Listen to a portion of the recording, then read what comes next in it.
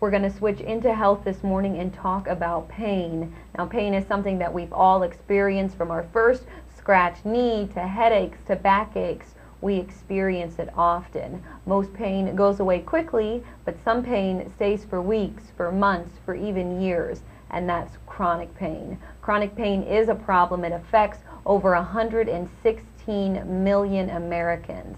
Can be a little tricky to treat as well. We're going to talk about it this morning with Dr. Beckey from Brand New Day Enterprises. Dr. Beckey, thank you for being back on the show. You're welcome. Thank you very much for asking me. You are very welcome. One of the things, again, you and I have talked about in the past is, in my practice, many of the patients that come to see me because of chronic pain. They have gone and done many traditional things and didn't get any good long-lasting relief from their pain, so they thought, well, let me go to a wellness center and see if a wellness center might be able to help. And I started doing lots of digging to see what happens that causes some people to get good relief from traditional treatments while others don't. And one of the things I discovered in my research with the Institute of Medicine is that they stated only 45% of patients that are diagnosed with chronic pain are well treated with traditional care, which again, 55% that aren't getting good relief. That's over 60 million people in America that struggle with chronic pain. And I wanted to think, well, what could we do to figure out what's at the crux of this? And so I started thinking, okay, well, what are the traditional treatments? NSAIDs is typically the #1 treatment protocol. NSAIDs, non-steroidal anti-inflammatories, and those are ibuprofens. If those don't work, then the docs might ramp it up and prescribe an anti-seizure medicine, Lyrica being the most common anti-seizure medicine for chronic pain. And again, when I say for chronic pain, Lyrica was not created for a chronic pain patient. It is an anti-seizure medicine, but some traditional doctors will prescribe Lyrica.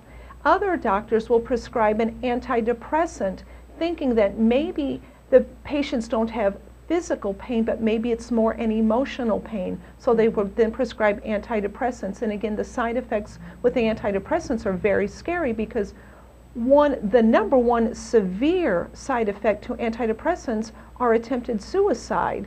And so you have to be really, really careful and cautious. And then of course, the most common thought of traditional medical approach to chronic pain are the narcotics. That's the Percocets, the Oxycontins, the oxycodones. And of course we know the risk of addiction to those medicines are extreme. Exactly.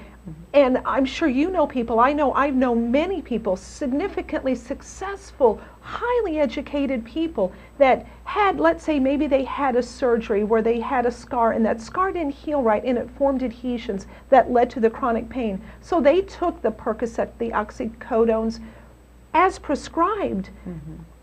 And then their bodies got addicted to the medicines. Again, nobody ever will go in taking a pain med thinking that they're going to be one of those that become addicted. But again, addiction is a significant risk with the Percocets, the oxycodones. And so I started digging deeper, thinking what's going on inside the body that's causing pain in one person but maybe not in another. That, let's say, two people in a car accident, both sitting in the car, both same impact, some person will get significant pain with that, others won't.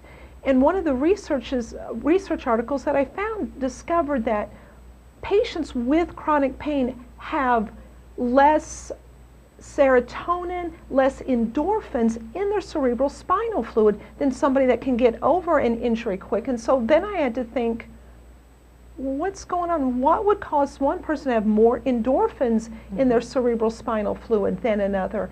And so what are some of the things I discovered?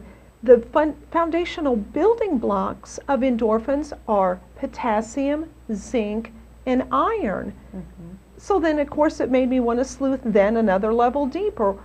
What's going on biochemically that would allow one person to have enough potassium, zinc, and iron to have the foundational building blocks versus somebody that didn't? And again, with that research, that's where I got really excited because that's where I discovered, again, with the simple little hair test, that little DNA test, we can look to see, does your body have enough of these foundational building blocks? If they don't, then the answer might be much, much, much easier than the traditional community ever even realized. And that's what I've been able to help many, many patients with, is when we find out, oh my gosh, you don't have enough, whether it's zinc or potassium or iron, then we know we need to build that up so that your body can create those endorphins. So instead of just taking all the drugs that you might be prescribed, dig deeper like you did and find Right. out what the cause is. That's correct. All right, well, thank you for sharing this information. We're going to talk more about this, though, after our messages right now. We're going to talk about natural treatment options. Okay, yep, excellent. Thank you. Stay with us.